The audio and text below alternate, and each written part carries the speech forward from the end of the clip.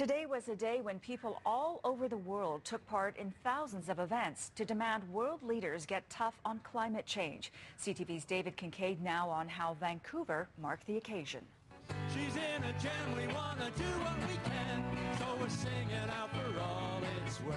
The event was dubbed Bridge to a Cool Planet, so it was hardly surprising they chose to hold it smack in the middle of a bridge. The Cambie Street Bridge, in fact. She's in a jam, we wanna do what we can. Thousands of people turned up, and most of them brought signs, all promoting slightly different areas of concern. We're talking about the tar sands. I'm just representing myself. There may be climate change going on, and that at least we could make an effort. I support Rail for the Valley. My issue today is that we need to elect government that takes climate change seriously. There has to be massive investment in renewable energy.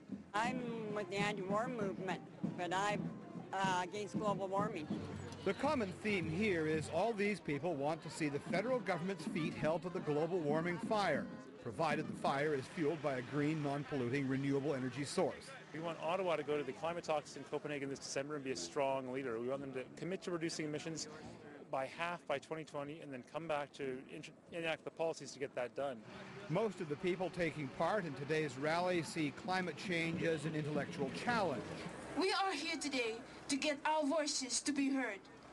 We are here today to make sure that our leaders get the message. 17-year-old Christina Ora, a Solomon Islander, has lived through climate change. I've seen my people displaced. I've seen how people suffer because of the impact of climate change.